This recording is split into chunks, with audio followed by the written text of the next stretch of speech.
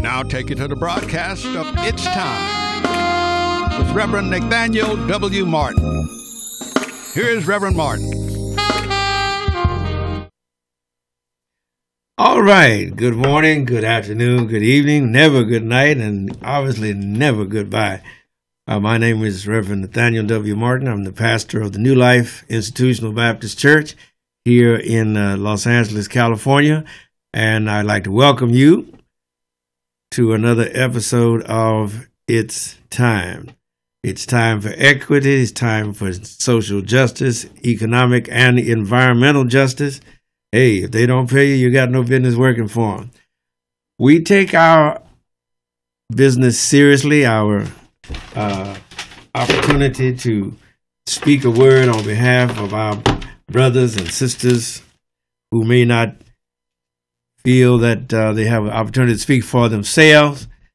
We take that quite seriously, and we hope that you will likewise. Our marching orders come from the scripture, from many portions, but one or two of the portions that resonate with me are found, one in the Old Testament for you Old Testament scholars, and one in the New Testament for you New Testament scholars that like things because they are new. In the Old Testament, God says, "Thou shalt not oppress an hired servant that is poor and needy, whether they be of thy brethren or of thy strangers that are in thy land within thy gates. At their day," that means when they finish working, "thou shalt give them their hire, neither shall the sun go down upon it." That means don't sleep on it overnight. The man or the woman needs to get to the stove that day. "For they are poor, and setteth their heart upon it." In other words, they may, no doubt, they're counting on that money. It may be the only money that they're made that day coming from you. All right.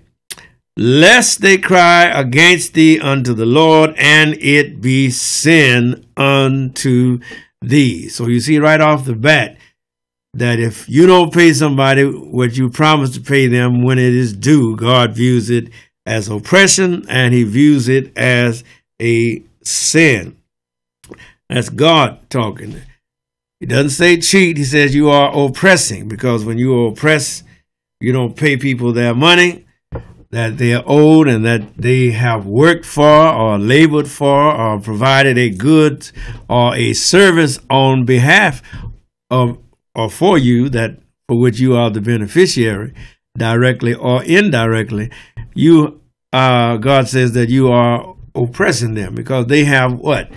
Obligations. They have needs, privately or publicly, personally. It doesn't make any difference. If you owe them, you ought to pay them. Ain't your business what they do with their money. I wish I could get an amen on that one. And the whole import of this section of scripture is fairness, equity, and justice. I believe it was Cornel West says, "Justice is love in action." Hey, I think he got it from Rhino Niebuhr, but that's neither here nor there. The point is that we need to be fair and honest one with another, because each of us at some time or another is in the position of getting somebody to do something for us, whether it's personal or whether it's public, is of no moment. If we promise something, then we have to carry through on what we have promised. There are very few exceptions to that very good rule. I wish I could get a dry amen on that one. Now, our second scripture, as we said in the New Testament, is from the book of James. If I may go down to that scripture, it's in James chapter 5 and verse number 4. And this is what that verse intones. It starts off by saying, "Behold, the hire of the laborers who have reaped down your fields, which is of you kept back by fraud." Mark that word, fraud. And then the word crieth. That means you didn't pay them, and they asked the Lord, they took it to God in prayer. and the cries of them which have reaped are entered into the ears of the Lord of Sabaoth. You have to be careful how you treat people that are doing things for you. And this is whether the formal or the informal labor market, whether it's casual or otherwise. You have an obligation to be fair and just in your dealings with your brothers and your sisters. Isn't that right? And that carries over in every aspect of human interaction. A lot of our interactions don't involve so much finances, but this speaks more specifically to the economic structure, because we all live in a capitalistic system. We do not live in a social democratic system. And so until that utopia is reached, which will not be in my lifetime or yours, we have to at least have the wherewithal to continue to keep going. And that is why it is so important that we look out for our brothers and our sisters and those that are indeed, shall we say, economically challenged or money poor, as most of us are. Because even those of us that are barely holding on to the middle class or so-called upper middle class, we're struggling, isn't that right? We're having to cut back or cut away or shorten our vacations and reduce our expenditures, because as we look, if we are retired and we look down the road, we don't want to run out of money before we run out of life, as they say on that commercial. So that means we already are rationing our retirement. We are rationing our savings. We are doing our best to hold on. Some of us are getting another job, another source of income to help us to keep going, because the system under which we live will grind you to powder, and when you can't work no more, they will toss you up on the refuse heap of history, and you may not even be dead, but the world has no further use for you. And this is what vexes God, and it's not pleasing in God's sight. It's not even pleasing in my sight. And I'm so far beneath God. But when you read the scriptures and you've been taught the scriptures and you taught justice from a child, and then you see the inequities, you cannot help but cry out and speak out against the economic injustice and the social injustice that is the daily fare of most of us, the bulk of us, I dare to say. I was on an airplane, which I had paid for a seat to upgrade, and I sat down in my seat, which was the middle seat, and the lady that was sitting in the window seat said, "I'm going to have to ask you to move so my husband can sit up here." The lady was white, quite naturally. And I thought about that. I said, now that is simply another demonstration, by the way, I was in Mississippi, of white privilege manifesting itself even in those private interactions that we have. Needless to say, we had quite a row. But the point is that even today there is continued inequity and injustice, leading someone to say that you may not get everything you pay for, but you will pay for everything that you get. And in our economic structure here for salary and wages, you look at U.S. governmental statistics, and they are indeed appalling. And I am very much troubled by what one sees coming out in the Republican budget for 2019. For instance, they're planning to cut Social Security by $4 billion. The Republican Congress is planning to cut Social Security by $4 billion with a B dollars. If you will think back, it was not many months or weeks ago that the current president, current occupant of the White House, Donald J. Trump, gave a huge tax cut. He cut the taxes that the billionaires and the trillionaires, the owners of corporations and companies that trade on the U.S. stock exchange, the Dow Jones and the NASDAQ. He cut the taxes that they would have to pay in order to keep the United States going. In other words, because they have been so prolifically blessed in their businesses, their share of the tax burden is consequently and equilaterally what? Increased. Because they made more, so they have to what? Pay more. That includes people like Bank of America. Don't feel sorry for these big banks.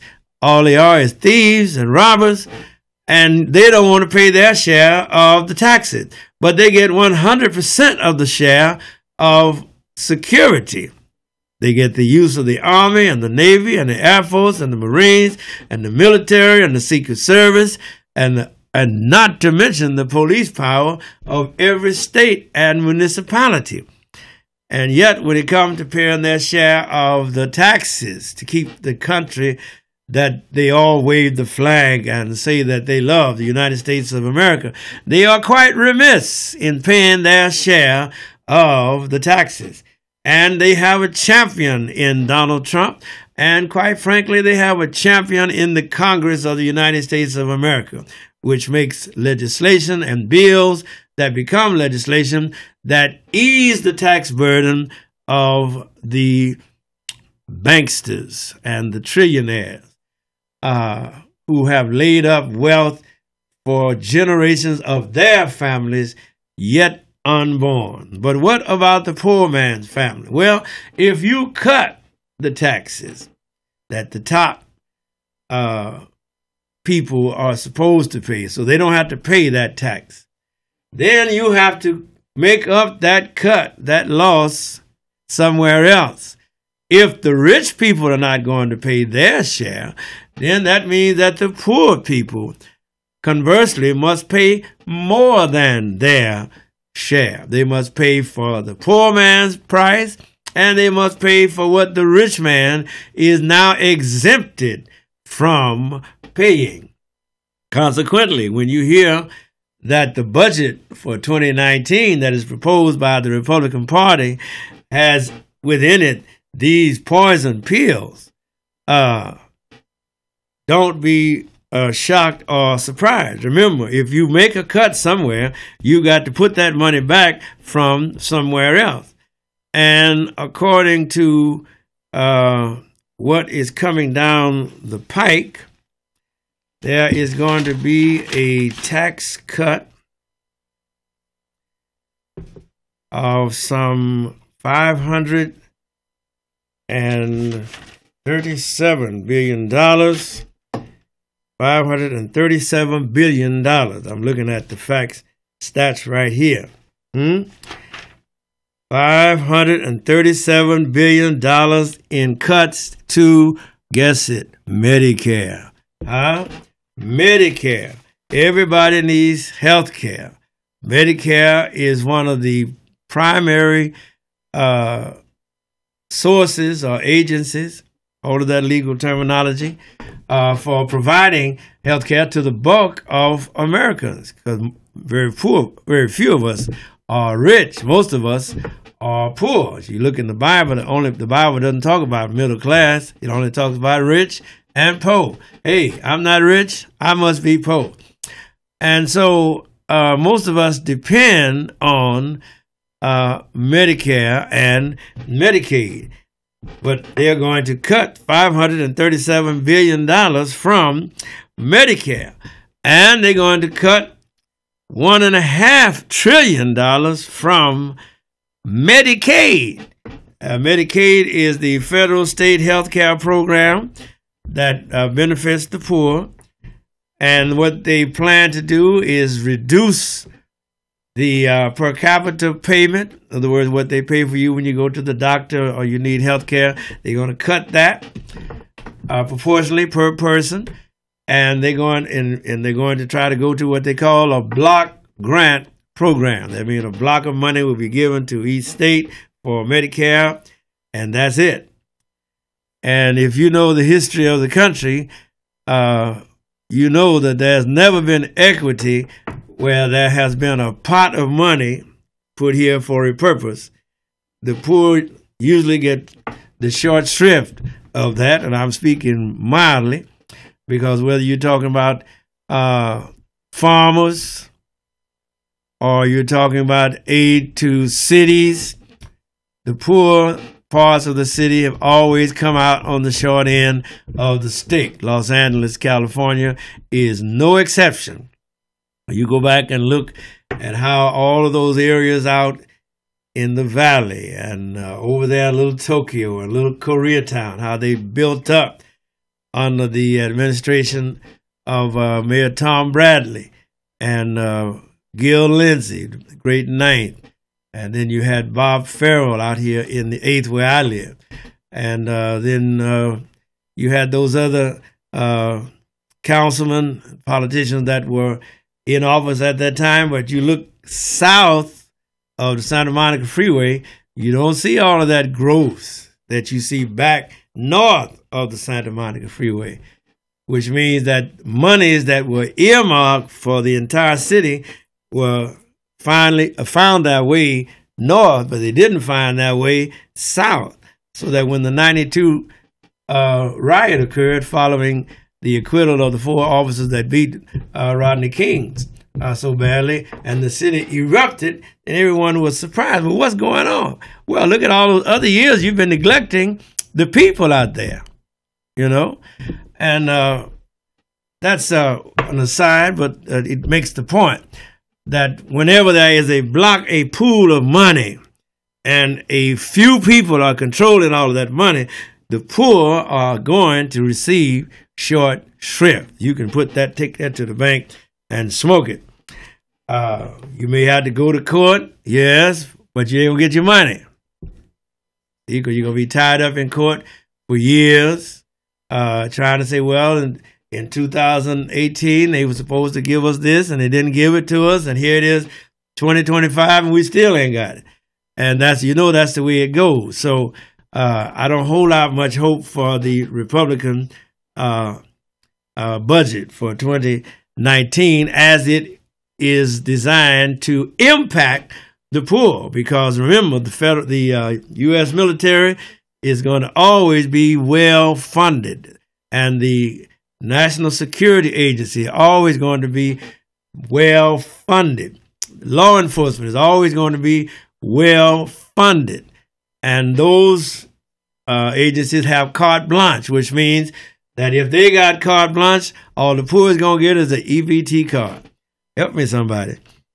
And so when you look at these budget proposals that are right now in the Congress, are being debated in the Congress of the United States of America, and you think back to what God said about thou shalt not oppress the poor, but yet you see the poor being oppressed in every way. And our wages are cut. It is said that the largest employer in the United States of America right now is the big company called Walmart. But yet, if you work for Walmart, you still have to have supplemental nutritional assistance. You have to be in that program called SNAP. Now, I think the Republicans have changed the wording from SNAP to something else, but the point is the same. In order to make it at Walmart, you got to get SNAP. Well, the purpose of working is so you won't have to have no SNAP. But if you're working for Walmart, the wages that they pay are so depressed that you need to be on supplemental income in order to make it. Now, how's a poor man going to make it like that? And it is estimated that over half of the working people who have retired don't have no savings. In other words, you worked all your life and you ain't got no savings. And that is atrocious. That is atrocious. That is inequity. That is criminal. And while I'm at it, remember that Nikki Barber, who is one of the high Trump officials, ambassadors, recently, this week, as it were, withdrew the United States from the United Nations Human Rights Commission because they said that they were biased against Israel. Now, the UN rapporteur issued a report in the month of May, critical of the way that the United States of America leaves so many of its own people in extreme poverty. Use it, extreme poverty, and violation of human rights. Let me not get too relaxed here. Let me talk about what this rapporteur has said in brief. I won't get a chance to deal with it very much, but listen to what he said. In the United States of America, you have the highest rate of youth poverty. It means teenagers can't find no work and young adults can't find no jobs. Youth poverty. You have the highest rate of infant mortality, not in Congo, not in Burundi, but in the United States. This is what the UN rapporteur on the Commission on Extreme Poverty and Human Rights has issued in his report. He also notes that in the United States, we have the highest incarceration rates of any developed country in the world. Think about that. The United States of America incarcerates over 2 million of its citizens in prisons and jails right now across this country. It's been growing and growing exponentially. And the more they scream law and order, the more they put people in prisons and in jail. While black people make up only 13% of the U.S. population, they make up 40% of the inmates in prisons and jails across this country. That is an appalling statistic. Out of the millions of people on the face of the earth, the United States incarcerates over 24.7% of the people in the world are incarcerated right here in the United States of America. Now, I kid you not. Also, the rapporteur says that there is a vast income inequality.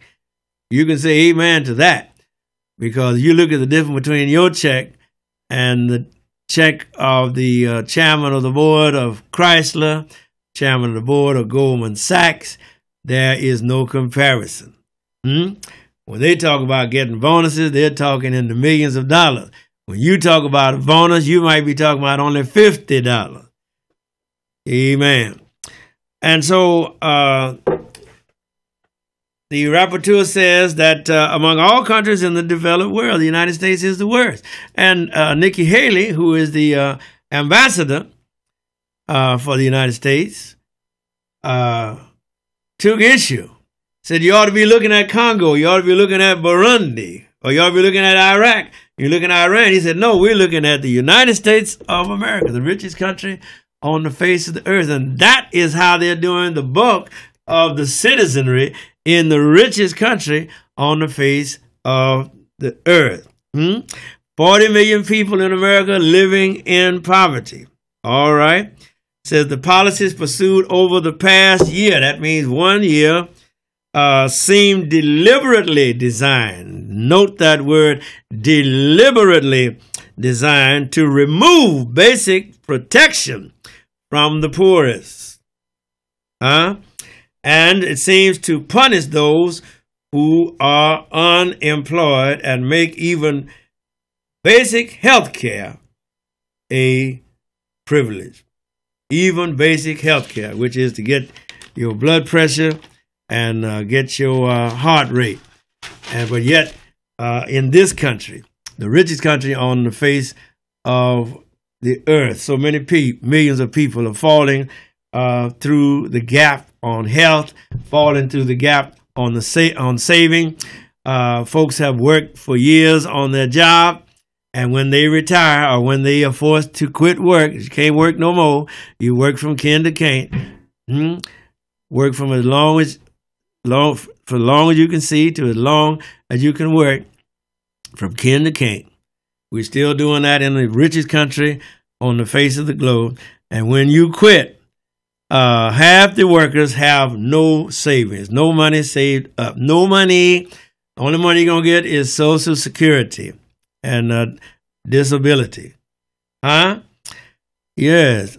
140 million Americans right now struggling to meet basic living expenses. That's food, clothing, and shelter. That's basic. That's most of us are still praying. Thank you, Lord, for waking me up this morning with some shoes on my feet, a roof over my head, and give me something to eat. We still at that same prayer. You see, whereas the rich are far beyond that basic prayer. They ain't worried about no shelter. They got 3 or 4 different houses.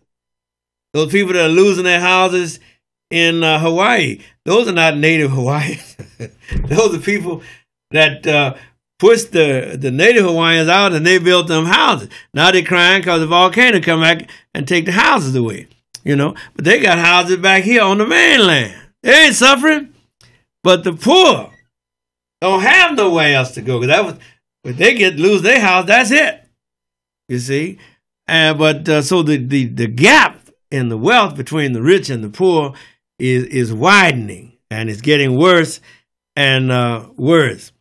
Another stat says that 12.7% of Americans are living in poverty. Mind you, this is the richest country on the face of the earth.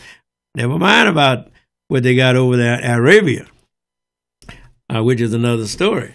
But in the richest country on the face of the earth, where people are begging to get in here, and the